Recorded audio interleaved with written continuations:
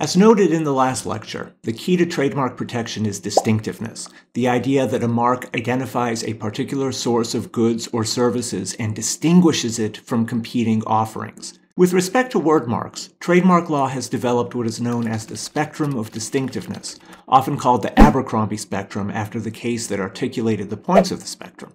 At one end, we have inherently distinctive marks. At the other, we have marks that require secondary meaning for protection. That is, the trademark holder establishes that consumers see the marks as performing a trademark function, or, in the case of generic marks, marks that are not even eligible for protection in the first place.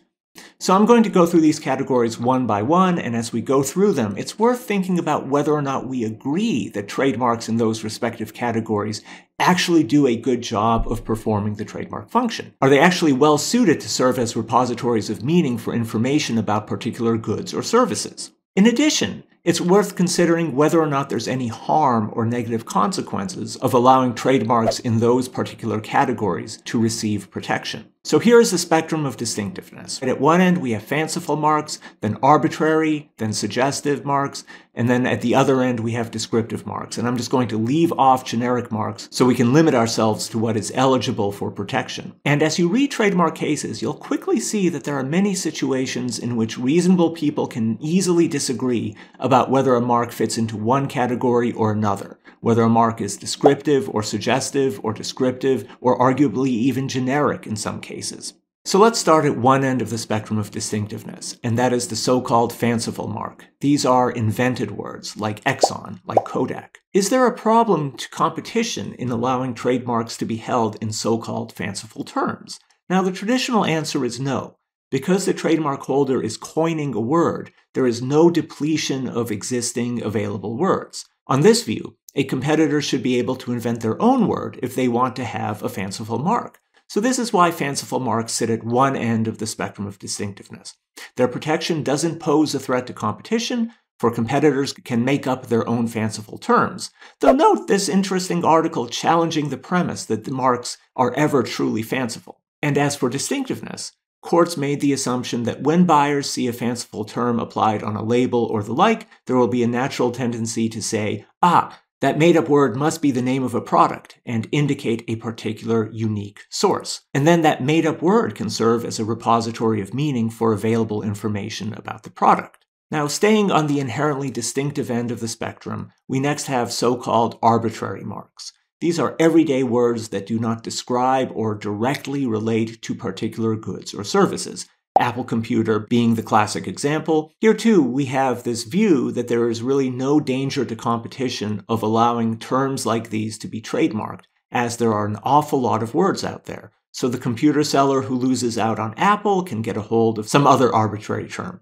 You could call it a pear, you could call it a Christmas tree, you could call it a chair.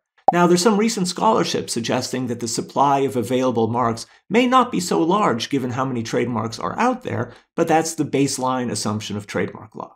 And again, there's an assumption that juxtaposing goods or services with unrelated words will produce a natural tendency in buyers to treat the terms as performing a trademark function. That computer is clearly not a fruit, so Apple must be the signal of its source. From there, we move on to so-called suggestive marks. Here, the idea is not that the word describes the product, but it isn't unrelated either. Rather, it suggests something about it. If you look at the product and the mark in conjunction with each other, your brain may make some kind of what courts have called an imaginative leap that will connect the two. So Netflix, if you don't think it's a fanciful term, Netflix suggests a service that brings movie access to the internet. Or think about Tide for detergent. Tide doesn't describe what the detergent does, but it could suggest the idea of cleaning.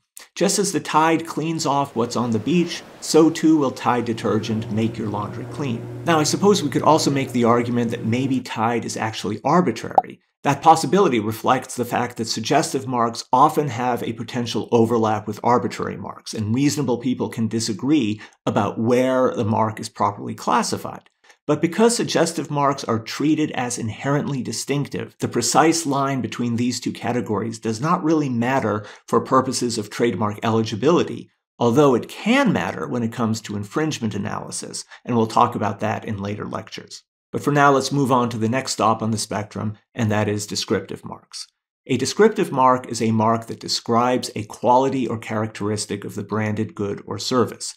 Now here, there's actually a real cash value to whether or not we place the mark in the descriptive or the suggestive box, because descriptive marks are not inherently distinctive. You actually have to show that your mark has developed secondary meaning with the consuming public for it to be protected. And so why is that? Why might we want to require secondary meaning of descriptive marks? First of all, we may have a suspicion that the descriptive term is not in fact performing a trademark function. So say you see a hamburger being described as tasty.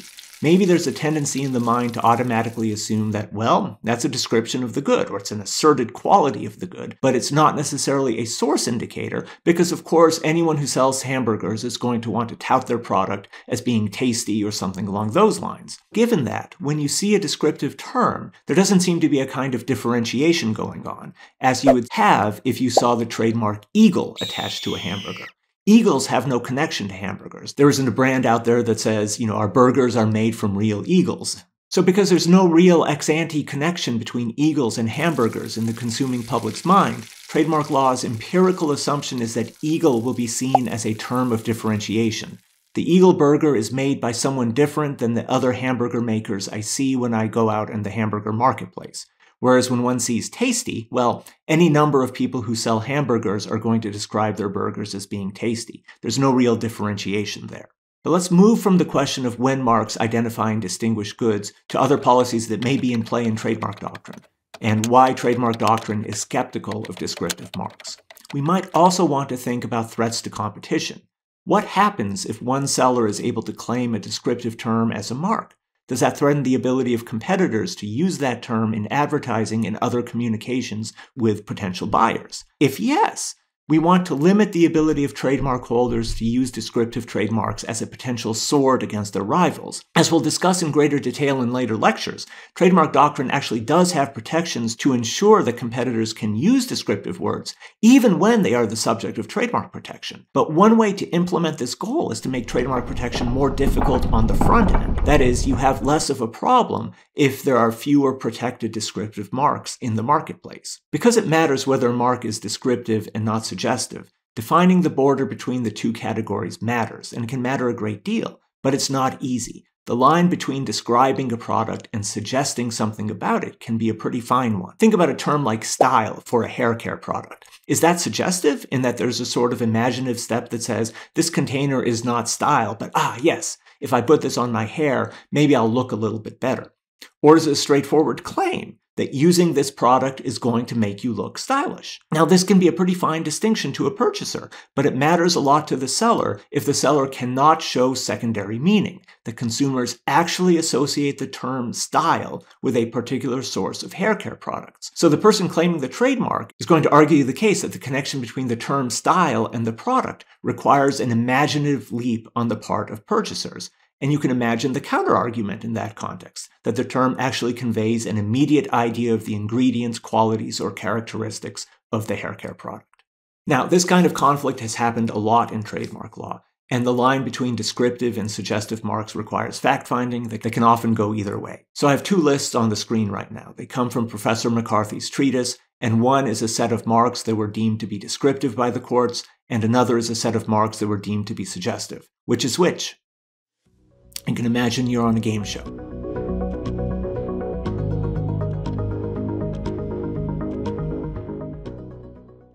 Okay, here's the answer. Now, maybe if you studied this list for a while, you'd have guessed which list is which. But if you're at all like me, you'll see any number of examples within the descriptive list that maybe should have been deemed suggestive, and vice versa. So given how easy it is for an entity to select an inherently distinctive mark, why do we have so much litigation over whether or not a mark is descriptive, given how easy it is to stay away from the line? Why do so many trademark holders or would-be trademark holders elect to come so close to the line? Well, a trademark is a repository of meaning for your product. You want to imbue your mark with positive attributes and associations. You want it to symbolize and reflect goodwill with your customers. But of course, insofar as you want to imbue your mark with positive characteristics, why not do some of that work in the name? In other words, why not engage in a form of simultaneous advertising if you can? And won't that be the kind of thing that might make your marks more easily remembered by consumers? Recall, we talked in a previous lecture about the power of consumer inertia and the difficulty of moving consumers to explore new possibilities when they are limited by time, resources, and the like. Consumers may understandably be reluctant to expend the resources, the search costs, to expose themselves to new possibilities. Well, if you can imbue your trademark with some advertising in the actual name, with some actual information about the product, maybe you can circumvent some of that hurdle. And that's one of the virtues of suggestive marks, the ability to plant a seed in the minds of potential purchasers. And indeed, for some consumers, maybe appreciating that connection, making the link between the suggestion and the product itself, may even be a source of some cognitive pleasure that might be something that might benefit a seller. So a suggestive mark may lower advertising costs while at the same time being an inherently distinctive mark. But of course, people are fallible, and sometimes you're going to make a mistake and you think you've got a mark that is suggestive and is deemed to be descriptive. Sure, you can avoid that issue altogether by selecting an arbitrary or fanciful mark. Those are ideal in the sense of being the sort of neutral vessels for the kinds of meaning that a seller may want to put into the mark. But of course, now you have to assume the added burden of educating the public for what exactly those marks mean. Say consumers have no priors about what an eagle salad is. On the plus side, it's a tabula rasa. You can actually imbue it with the meaning that you want. But now you have to do all the work because eagle is arbitrary as applied to salads.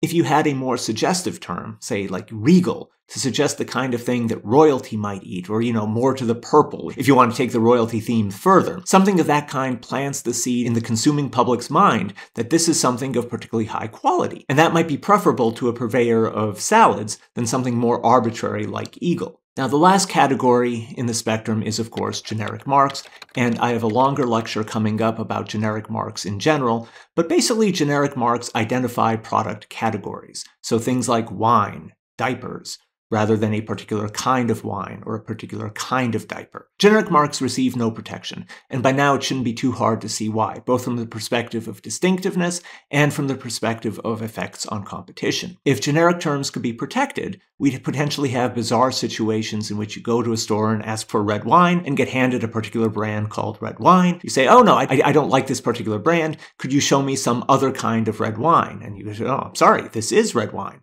What's that? Oh, you mean our red fermented grape beverage. Oh, we have other kinds of red fermented grape beverages over there. Now, that's just a waste of time for everyone. No one wants that to be the case in the marketplace. And so you can see the kinds of potential problems that protecting generic marks would have on consumer search costs and on competition. Protecting terms that do not actually distinguish goods and services in the marketplace do not promote the goals of trademark law. So that's a summary of the spectrum of distinctiveness. In the videos to come, we'll talk some more about complications and applications of the spectrum. Thanks for watching.